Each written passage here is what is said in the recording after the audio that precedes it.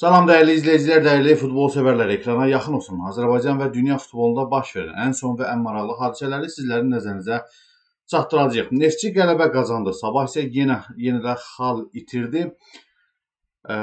Neftçinin baş məşqçisi Adrian Muto'dan və Turantovuzun baş məşqçisi Ayxan Abbasovdan açıqlamalar var. Azərbaycan premyerliqasında cədvəlindəki son duruma nəzər yetirəcəyik. Bunun əlavə Qarabağ komandasından Hakken Qarabağ görüşü ilə bağlı açıqlama var. Musa Qurbanlı və Renat Dadaşov növbəti oyunlardan çıxdılar. Neftçinin 9 nömrəsi Şinyaşki nə vaxt yaşıl meydanlara qayıdır və Hakken Qarabağ oyunu öncəsi baş verənlər və Qarabağ hansı itkilərlə bu oyuna çıxacaq, bu barədə sizlərə məlumat verəcəyik. Rəqibi haqqında da qısa bir məlumatı sizin nəzərinizə çatdıracağıq. Dəyərli dostlar, həm də növbəti turda Neftçi Qarabağ matçı baş tutacaq. Oyunun tarixi, saat haqqında da sizlərə məlumat verəcəyik. Düşünürəm ki, sizlər üçün də maraqlı ola bilər. Sona qədər izləməyi tövsiyə edirəm. Videonu bəyənin. Şərhlər bölümündə fikirlərinizi yazmağınızı rica edirəm.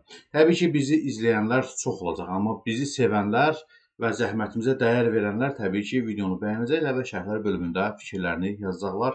Öncədən hər birinizə təşəkkür edirəm. Mən isə xəbərlərin geniş təfsilatına keçirəm. İlk öncə sizlərin nəzərinizə çatdırmaq istəyirəm ki, dünən Qarabağ komandası Sumqayıtı 5-0 hesabı ilə məğlub etmişdi. Bugün isə Neftçi komandası qələbə qazandı və çempionluq yolunda əslində mübarizəni davam etdirmə əzmində olduğunu göstərdi.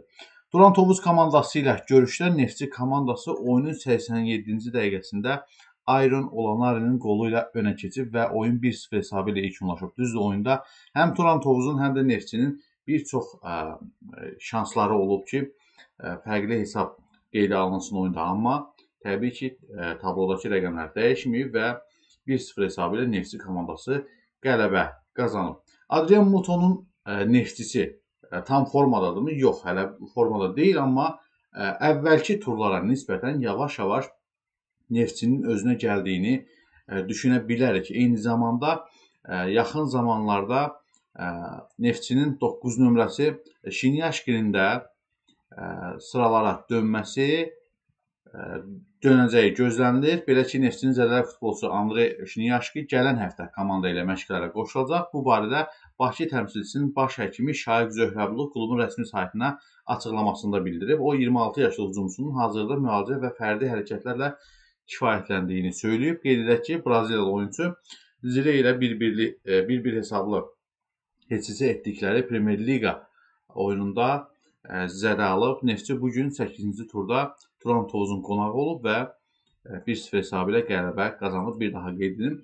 Dəyərli dostlar, son oyunlarda yavaş-yavaş Neftçinin əvvəlki turlardan daha yaxşı oyun nümayiş etdirdiyini görürük.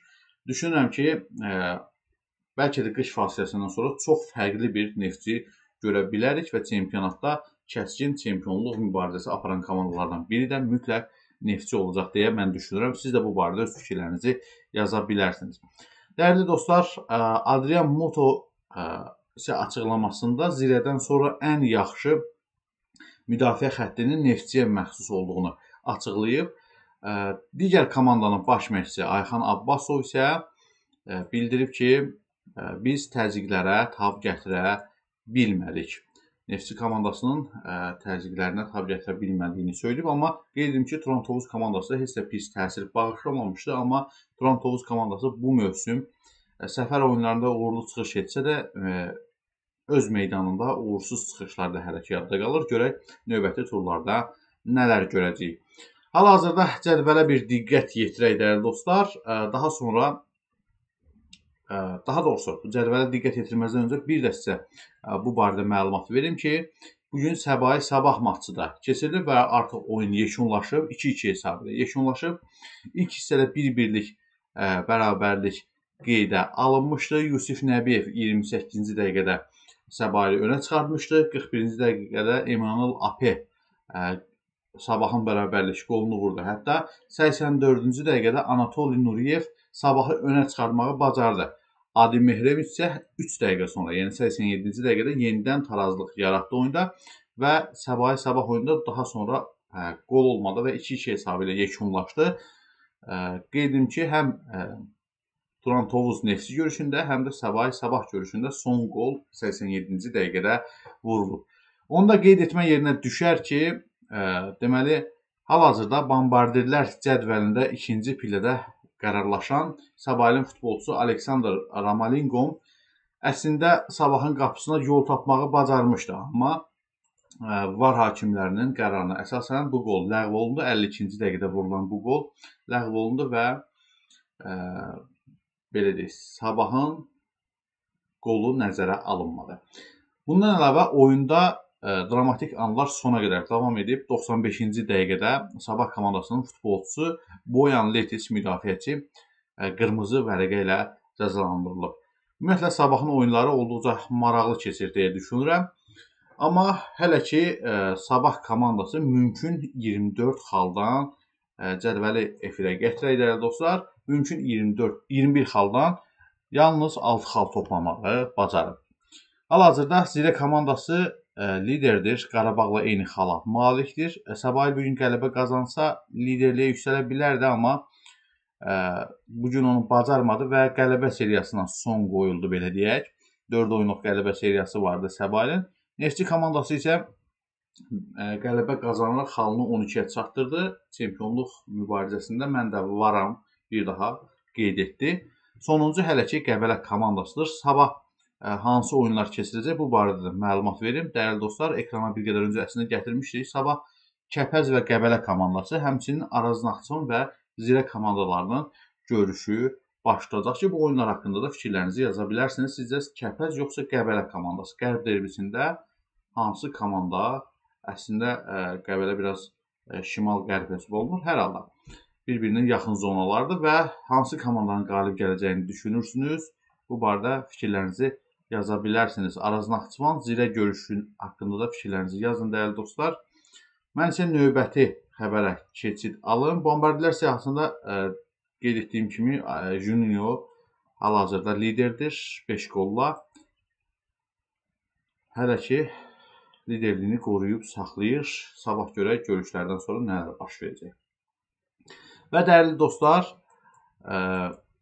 9-cu turda maraqlı qarşılaşmalar gözlənilir ki, bunlardan ən vacibi və mərkəzi qarşılaşma təbii ki Neftçi Qarabağ matçıdır. 9-cu turun oyunları ayın 7-si, 8-i və ayın 6-sında keçiriləcək. Burada Zirə Turantovuz əslində PFL-in saytında 6-sını aşağıda göstərib, ona görə sonradan söylədim. Ayın 6-sından 8-nə qədər davam edəcək. Sabah komandası Araz Naxçıvanla qarşılaşacaq növbəti turda. Qəbələ Sabah ilə, Sumqayıt Kəpəzlə, Neftçi Qarabağla, Zirə isə Turantovuzla qarşılaşacaq. Sizcə növbəti turda Neftçi yoxsa Qarabağ komandası qalib gələcək? Təbii ki, çempionluq yarışında əsas mübarizələrdən, əsas oyunlardan, belə deyək, 6 xallıq hesab olunan oyunlardan biridir. Və dəyərli dostlar, Qarabağ komandası müraciət yayımlayıb. Belə ki, Hakkenlə oyunla bağlı məlumat yayımlayıb. Hansı ki, deməli, oktyabr ayının 5-də keçiriləcək. Bakı vaxtı saat 23:00-da başlayacaq Hakken Qarabağ matçı barəsində azərkeşlərə, Qarabağ sevərlərə müraciət edib. Klubun rəsmi Facebook səhifəsinə istinadən xəbər verdik ki, komandanı tribunadan, yəni İsveçdə izləmək istəyən fanatlar biletləri oyun günü yerli vaxtla, yəni İsveç saatı ilə saat 19:00-dan etibarən qarşılaşmanın keçiriləcəyi Ullevi stadionunda 8-ci qapının qarşısında ala bilərlər. Eyni zamanda qeyd etməliyəm ki, dəyərli dostlar, Bakı vaxtı ilə bu saat 20:00-a təsadüf edir. Tərəfdarlardan şəxsiyyət vəsiqəsini təsdiq edən sənədi özləri ilə götürməsi tələb olunub.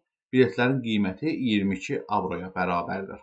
Qeyd edək ki, oktyabrın 5-də oynanılacaq Hakken Qarabağ görüşü Bakı vaxtı ilə saat 20:00-da start götürəcək. Təbii ki, sizlər də hansı ki Avropada yaşayan azərbaycanlılarımıza xüsusilə bunu səslənmək istəyirəm. Oradan birbaşa izləmək istəyirsinizsə, artıq bileti necə əldə edəcəyinizi bilirsiniz. Bu arada dəyərli dostlar, onu da sizin nəzərinizə çatdırırıq. Bildiyiniz kimi Hakken komandasının stadionu hansı ki nəzərdə tutulurdu ki, Hakken Qarabağ görüşü keçiriləcək Bravida Arena.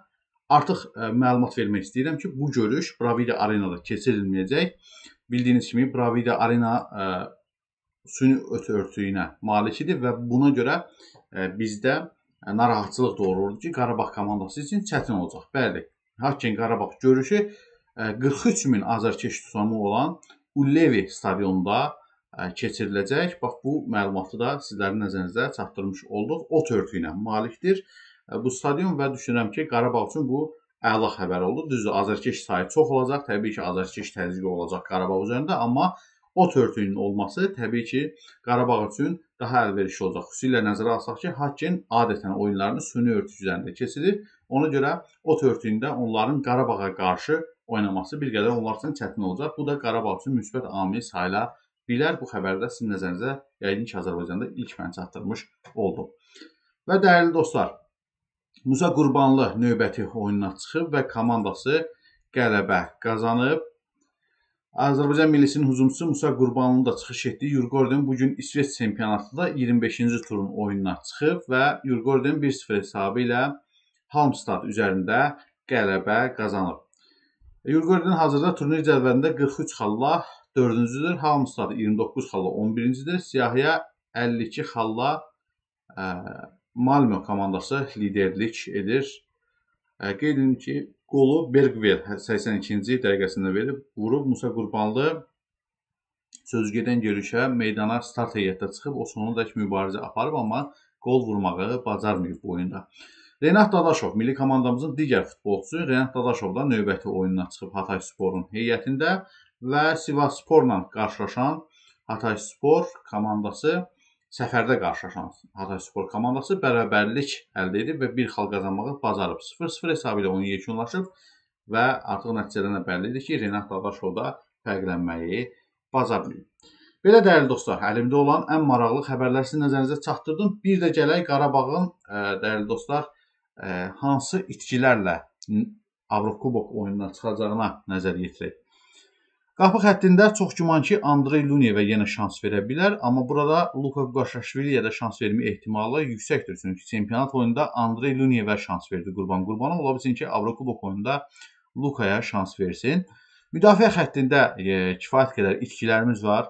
Hətta bu yaxınlarda Qarabağ komandasının yeni müdafiəçilər axtarışına çıxdığı bildirilir. Əgər uyğun, təbii ki, futbolçu olarsa, Qarabağ komandası transfer edəcək. Bu arada Abbas Markoveşoviç zədəlidir. Bildiyiniz kimi, bundan əlavə Bəhlul Mustafazadə də zədəlidir və onun növbəti görüşdə iştirakı sual altındadır. Bundan əlavə Rahil Məmmədovdan da nəsə sual doğurur bəzi məsələlər. Çünki bir çox hallarda müdafiə xəttində ehtiyac duyulduğu halda Qurbanov Maksim Medvedevə şans verdi, Rahil Məmmədova şans vermədi və bu onun da zədəli vəziyyətdə olduğundan xəbər verir. Bundan əlavə, dəyərli dostlar, hər şey yaxşıdır bu müdafiə xəttində digər futbolçularda və Adama Diakabinin ümumiyyətlə iştirak ərizəsinə salınmadığını sizin nəzərinizə çatdıraq Avrokuboklarda. Və ümid edək ki, Qarabağ özündən 2 dəfə çox transfer dəyərinə malik olan Hakken komandasına səfərdə qalib gələcək. Ehtimal olunan start heyət bu cürdür və Juninho sivri ucunda çox güman ki yer alacaq. Buralarda Redonjicanın da vəziyyətinin yaxşı olmadığını qeyd etməliyəm. Ola bilsin ki, çox güman, yəni 99% Qarabağın Hakken səfərindəki oyununda Redonjica meydanda olmayacaq. Juninho yenə start heyətdə hücumun sivri ucunda yer alacaq. Yavaş-yavaş performansını artırır. Siz nə düşünürsünüz? Juninho'dan gələcəkdə nələr gözləyirsiniz? Mən düşünürəm ki, gələcəkdə Kadi Borges kimi bunun da dəyərinin yüksəyə qalxacağı gözlənilir. Hətta mən düşünürəm ki, bir müddətdən sonra performansını yavaş-yavaş belə yüksəltsə, bu sürətlə yüksəltsə, bir müddətdən sonra ən azı 10 milyon dəyər qazanacağını gözləyirəm Juninho'nun. Belə dəyərli dostlar, siz də öz fikirlərinizi yazın. Bu arada onu da sizin nəzərinizə çatdırım. Marko Yankovic ilə bildiyiniz kimi 2027-ci ilə qədər müqavilə bağlanıldı və bu məndə biraz şübhələr doğurur. Eyni zamanda Qarabağ azarkeşlərinin də yazdığı şərhləri oxudum. Haqlı narahatçılıq var. Çünki hansı futbolçu ilə ki, uzun müddətli müqavilələr bağlanır, sonra o futbolçu satışa çıxarılır. Çünki həmin futbolçulara tələb artır və Qarabağ komandası həmin futbolçunu itirməmək üçün müqavilə müddətini artırır, amma gələn təkliflər artıq bəzən baş gicərləndirici olur və Qarabağ komandası həmin futbolçuları satmalı olur. Məsələn, Musa Qurbanlı ilə də müqavilə müddəti artırıldı, daha sonra Musa Qurbanlı Qarabağdan ayrıldı. Bundan əlavə Kadi Borgeslə müqavilə müddəti artırıldı və daha sonra Kadi Borges Qarabağı tərk etdi və digər bir çox futbolçular bu senari ilə Qarabağa tərk ediblər. Ümid edirəm ki, bu Marko Yankoviç də özünü doğrultmuş olmaz. Növbəti videoda görüşərik. Düşünürəm ki, sizlər üçün maraqlı xəbərlər oldu. Hələlik.